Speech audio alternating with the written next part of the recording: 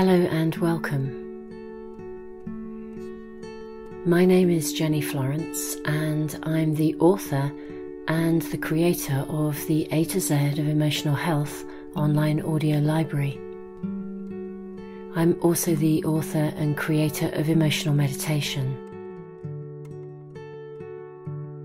I have created today's meditation specifically in support of anyone who may be struggling with bereavement, particularly with Christmas and New Year in mind. Emotional meditation is a process of strengthening and deepening our emotional understanding, combined with a two-part meditation. I'm sure we're all familiar with the saying, knowledge is power, and as far as our emotions go, this is actually very true. If we feel something and we don't understand it, we can easily feel completely overwhelmed by the volume or the intensity of our feelings. However, if we understand what's actually happening to us, if we understand why we're feeling the way that we are, and if we understand our emotions, then whatever we're going through, we can somehow make sense of it. And this kind of understanding can actually stop the intensity of our emotional experiences spiraling into something much bigger. So in each emotional meditation, I first talk about some aspect of our emotions. And today that will be about bereavement and grieving. Very specifically about bereavement and grieving over the Christmas period. We will then move into the first part of our meditation, where we focus on emotional tension and emotional release. Having allowed our emotions to be heard, to have a voice and to be calmed, we will then move into a more traditional meditation experience, a space of stillness and calm. So let's talk about grieving. Let's talk about a few of the emotional experiences that may come up for us during this time. I think the first really useful thing to say is that grieving is a very private affair. It's a unique and individual experience, and even though we will share similar experiences with others, ultimately the way that we grieve and the length of time it takes us to grieve will be unique to each of us. And because, of course, each of our relationships are different, the way that we grieve for one person will be very different from the way in which we grieve for another. When I talk to people who are in a place of loss, I often describe the process as being rather like installing a new and extremely large program on a computer. When you install a large program, lots of the other programs actually slow down. The computer's functionality isn't as fast as it would normally be. In fact, some programs that you might run on a daily basis actually stop working altogether. And of course, the computer can take quite a while to reconfigure itself. I think grieving is rather like this. We don't choose to lose someone, and so inevitably loss feels completely out of our control. And so we didn't have a choice in the installation of this particular program. It was started by a loss, and once started, it needs to run its course. We can't switch it off or reverse the process. We can't go back to a previous setting. And of course, this kind of program doesn't stop for Christmas. In fact, celebration times like Christmas and birthdays and anniversaries will actually create the equivalent of a kind of pop-up or an add-on to the existing program that's now running. When we grieve, we are not only looking back and remembering the times that we had with that person, but of course we are actually grieving for the future. We're grieving for the future that we no longer have with them. And we're grieving for the times right now that we can't have with them. So the process of grieving is rather like a timeline. It stretches back into memory. It's present with us now, and it also stretches ahead. And any occasions when we would have shared special moments with the person that we've lost will inevitably open up a lot of feeling. And this can mean that sometimes remembering the good times that we've had with someone can be incredibly hard to bear in the face of their absence. Our loss can feel so great. When we experience this level of intensity of feeling, I think it's really important to remember that the intensity of our feelings is always relative to the quality of the relationship that we had with someone. So when we experience intense sadness at the loss of someone close, it's actually a testimony to the quality of that relationship. It's a testimony to the love and the regard that we had with that person. I think it's important to keep this in mind. I'm a great believer in emotional self-care. Our emotional health and well-being underpins both our physical health as well as our mental health. And bereavement is a time when we need to be particularly mindful of this. It's really important when we're feeling raw and emotionally vulnerable that we can make space for ourselves and we can ask the people around us to be respectful of that. As I said earlier, grieving is a very private and a very personal experience. Interestingly, being with loved ones, particularly around Christmas time, can have quite a double edge to it.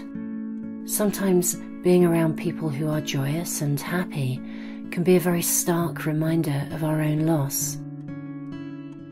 And even though the intention of being together may have been completely the opposite, our real experience of spending time with friends and family can actually generate very powerful feelings of emptiness and sadness. And this in turn can bring up some very challenging and conflicting emotions. Guilt is a good example of this. Guilt is always present in the process of grieving, and it's one of the emotions that we often don't quite know how to deal with, and it often causes us a lot of conflict.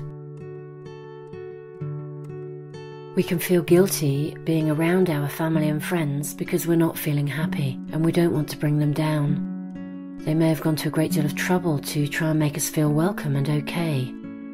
But then on the other hand, if we do begin to relax and have a good time, we can then feel guilty towards the person that we've lost, as if somehow by relaxing and enjoying ourselves, we are in some way being disrespectful to them. In fact, sometimes we can actually feel guilty about ever being okay again. We can be afraid that if we stop thinking about them for even just 1 second, we'll somehow forget them forever. And of course, this really isn't the case, but it's something that often shows up, particularly in the early stages of loss. Another challenging emotion that is always present during the process of bereavement and frequently takes us by surprise is anger. If we think about it logically, if someone or something that was important to us is taken away and we had no choice in the matter, then we will have every right to feel angry. It's a natural response. And yet anger is one of the emotions that so many of us really struggle to come to terms with during the running of this incredibly large program. Sometimes we are aware of our anger, but sometimes we're not, and sometimes it can surface as a kind of a lack of tolerance in situations that wouldn't normally bother us. If we don't quite know how to find a voice for our anger, it will tend to find its way to the surface in everyday kinds of situations.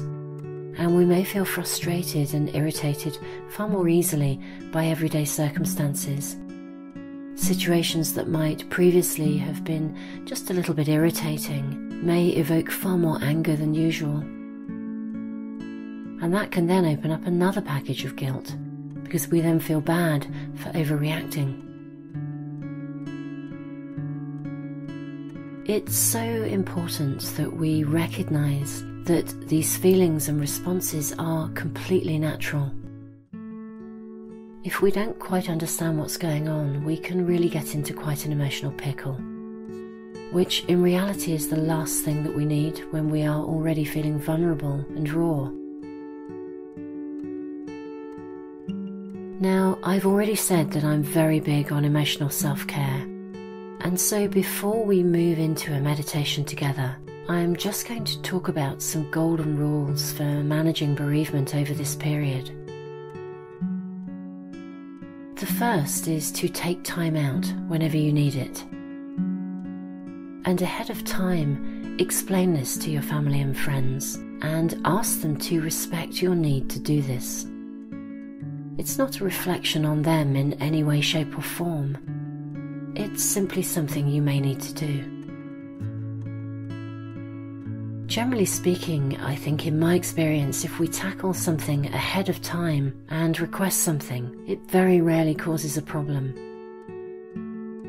Problems tend to occur because people don't understand what's going on.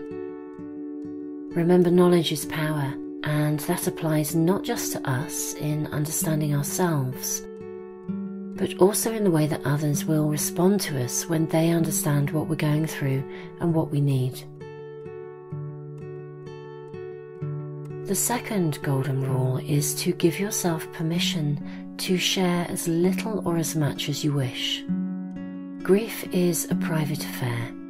It is deeply personal, and we have the right to our dignity.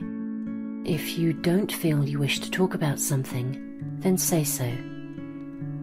It's not a reflection on the people you're with, and it's perfectly okay to say, "I'd prefer not to speak about it at the moment, but thank you." With the very best of intentions, and for the very best possible reasons, people tend to assume that we will need what they would need if they were in our situation. But of course, our needs may actually be quite different, and it's really okay to let people know this. The third golden rule is, each day, make a specific time to remember the person that you've lost. Place a boundary around this time and make sure that anyone around you is aware of this and gives you the privacy that you need. You may wish to combine or conclude this time with this meditation. During this time, dedicate your thoughts to the person that you've lost and do something to mark their passing. Write them a card or a letter, or go for a walk. Do whatever feels most appropriate for you. And as you spend time thinking about them, honour and appreciate the time that you had together. Give your feelings your full attention. Acknowledge and validate the way that you feel. Everything that we feel during the process of bereavement is completely natural, even if we don't always quite understand it. And at the end of the time that you have allowed for this in your day, give thanks, and then go and have as good a time as you can. Because people we love would want this for us.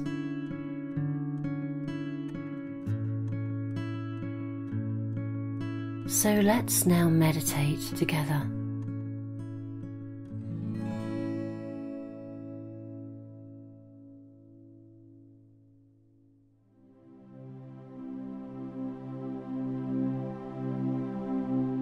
In the first part of our meditation, as you hear the singing bowl, we will focus on allowing the release of any emotional tension. We'll make some space to listen to ourselves, a time of gentle holding where our emotions can be heard and be mindfully released. Many of us feel quite vulnerable about expressing our emotions, and so as we begin the first part of our meditation, it's very important that you make sure that you're in a safe place. And we'll also be mindful to let go of any need for self-analysis or mental understanding of any emotions that surface, and we'll release any concerns or criticisms or judgments about the way that we feel.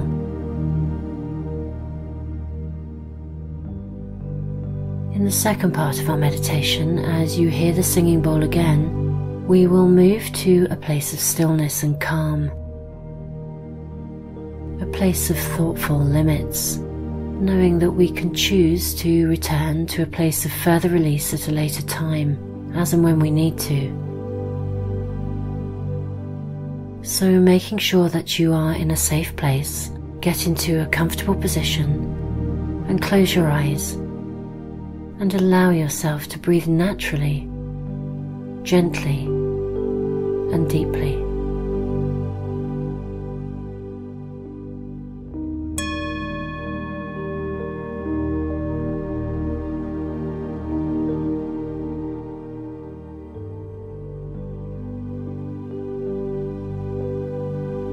We carry our emotions in our physical body, and the process of grieving is actually experienced by many of us as a very physical process.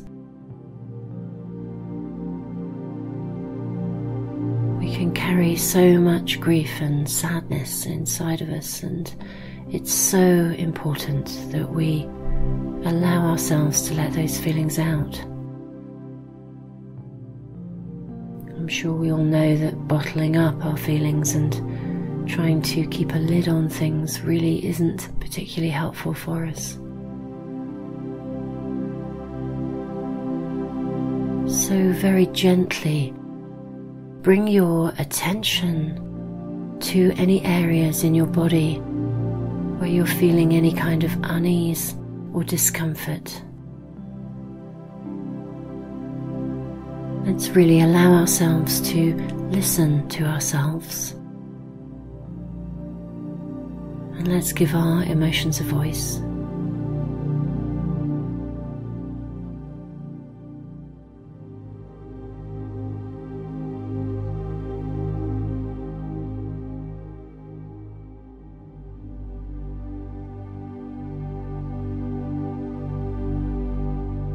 The emotions that surface as a result of loss are incredibly challenging.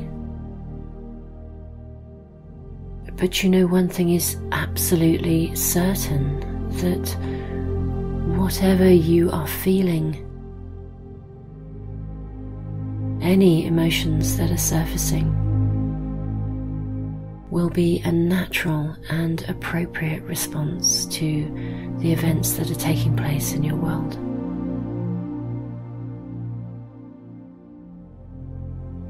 They'll be appropriate to this process of grieving.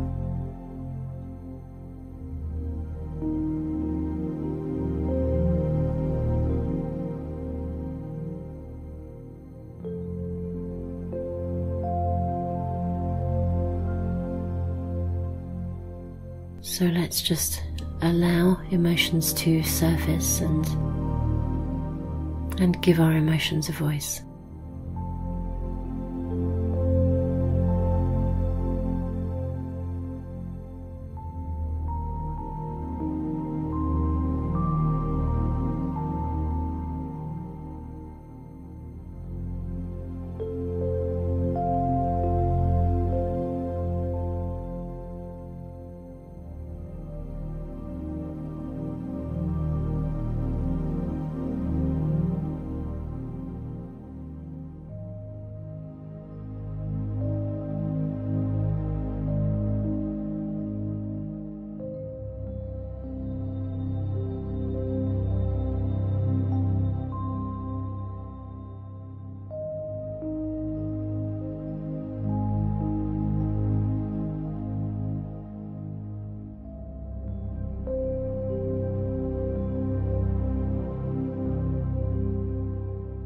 Simply allow any emotions to surface, to be heard.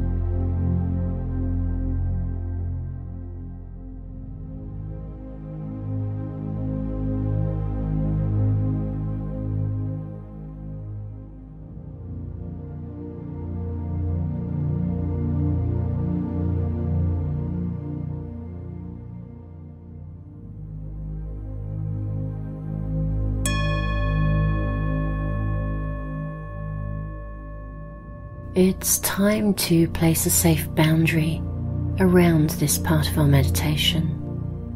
It's time to bring the release of emotions to a close. When we allow emotional tension to be released, and as we give our emotions a voice, we can then allow ourselves to relax and move gently into a space of stillness.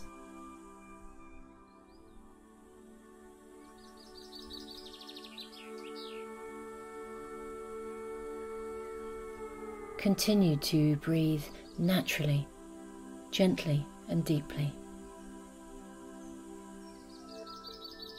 And as you hear the singing bowl again, we'll draw our meditation to a close.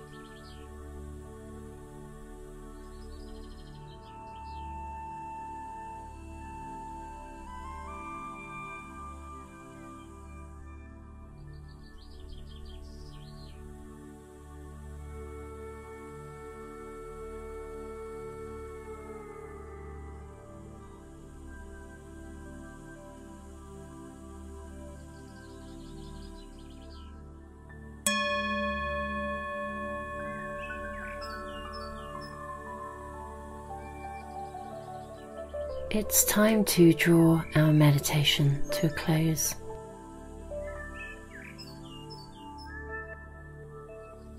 Even though loss is such an integral part of life, the process of grieving is an incredibly challenging journey. However, one thing is absolutely certain.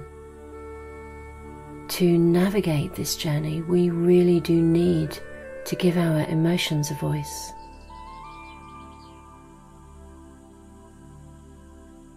It is so important that we can become actively involved in our own self-care during this process, and that we take time, as and when we need it, to allow our emotions to be heard,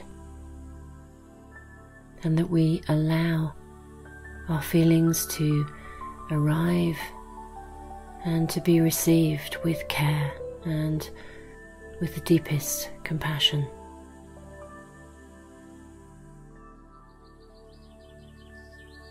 Take care.